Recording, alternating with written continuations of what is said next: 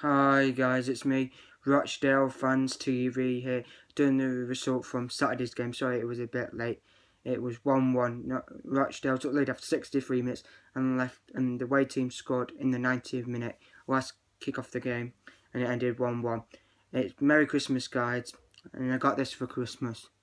Yeah, have a great Christmas guys. I hope Santa brings you everything you want. Yeah, you got it now. On Tuesday, tomorrow, Boxing Day, Rochdale play Blackburn Rovers. I think it's going to be a hard game for Rochdale, but I want Rochdale to win 2-1.